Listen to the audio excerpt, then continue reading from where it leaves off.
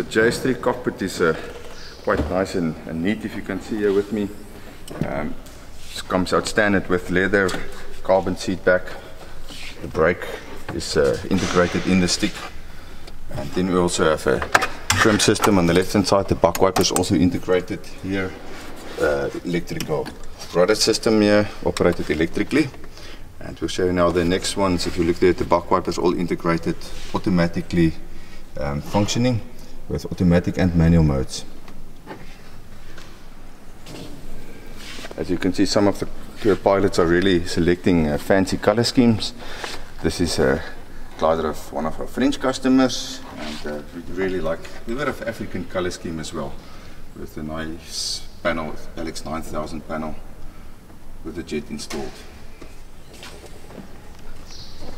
Some of your customers who has not flown with a jet just ask, how difficult is it to operate a jet? Well, it's fairly simple. So basically we have a fuel emergency shut-off valve that could always be open in case of a fire. So that should be always in the open position, and then you just select the battery there, you switch on the system, and now the system is firing up. It takes about 10 seconds or so to initiate. So in case you get low, you can already fire up the system. And then it's just one button. You just push this button from retract to run, and the whole process is initiating. Now the process is extending, and extended, and now the run-up sequence is starting. So I have to shut it down before we start to really get ignition there. We already have ignition, and I just switch off to prevent that. Right, to switch off the system is very simple. You just go down to, this is your throttle position. If you see, we have the bar on the outside, so that is maximum throttle. That is idle speed. So if you're on maximum throttle, you just, good practice just to come down to idle for the engine, just to cool down for a while, and then you just move the stick, the switch, the master switch or the main operating switch, into the retracted position. So once it's cooled down, it will automatically retract and start the engine. So very simple process to follow. It takes about 45 seconds for the engine to start up from the moment you switch power on. But if you take into account that the rate in descent is not increasing at all, so you're still just descending at 0.6 meters per second, it's just about 30 meters or 27 meters of altitude loss to start an engine in still air. Very, very comfortable, easy system with very little weight. The jet system only weighs 17 kilograms without fuel. So if you decide in a competition that you don't want to fly heavy and you can actually fly without fuel, it's only 17 kilograms of penalty you pay. And this JS3 has a capacity of another 17 kilograms of fuel. So it's about 34 kilograms of fuel, which gives you a range of 150 kilometers with one single dolphin climb. So we think this is a real nice sustainer system, especially for the contest pilot who doesn't want to carry extra weight with him in flight. If we just look at some of the nice features that we have introduced in the JS3, one is mainly basically the flap. The flap is an extremely light flap. In flight you can operate it with 2 fingers. It's as light as this to operate. It doesn't get much heavier even at high speeds. The flap is so easy to operate. So we have 5 or 6 positions here. One is the speed above 200 kilometers an hour. Flap 2 is our long range flap, which allows you to fly between 130 and 200 kilometers. So most of the time our competitors only has to fly in flap 2.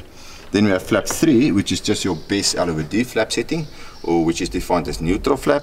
So if you're really in trouble and you would like to extend your glide to have a glide ratio exceeding 55, you're going to flap 3 with about a speed of 120 kilometers an hour. And then you have your 2 climbing settings, flap 4 and flap 5. So normally flap 4 works very well in turbulent conditions. We do a bit of centering required, and advance it to flap 5 once you've centered, and there's much more centering and changing, and quite a smooth thermal works for flap 5 as well. And then we have a landing flap here, which just reduce the stall speed that lasts a little bit to meet the stall speed certification requirements.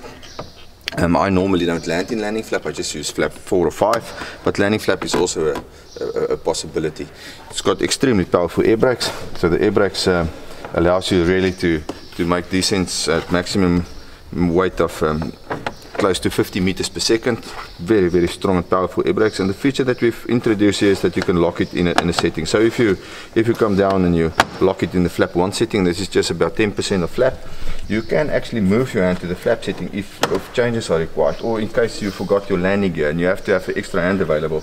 It is quite nice to be able to lock it in a specific position. You have a hand free available. Should the emergency develop that you need another hand available. This is a feature that we developed in the hand control system for paraplegic pilots, and once we've flown with it, we realized this is a must for all aircraft. So it's quite nice. Then also it's equipped with a park brake. So sometimes if you just pull the brake back and you lock the pin into that locking position there. Oh yeah, got this part. Okay, now the park brake is on. That's quite rough adjusted, and if you just pull the brake, it releases again. So that allows you, if you have outlanded on a slope or something and you want to run backwards or something, you can, or if you're in a slopey runway, you can leave the park brake also on. This one is a little sort of do a little bit of run in, but it is quite a neat feature that's normally not available. And if you look into the economic system, so we have electric buck wipers here. Just to see if that is not connected to the correct battery. So we have the left and the right buck wiper here. Okay, which has both automatic and manual modes. We also have the electrical rudder pedal adjustment. If you see there, you just switch the seat forward and back to set your rudder pedals, which is quite nice because you have an indefinite number of positions where you can set it to.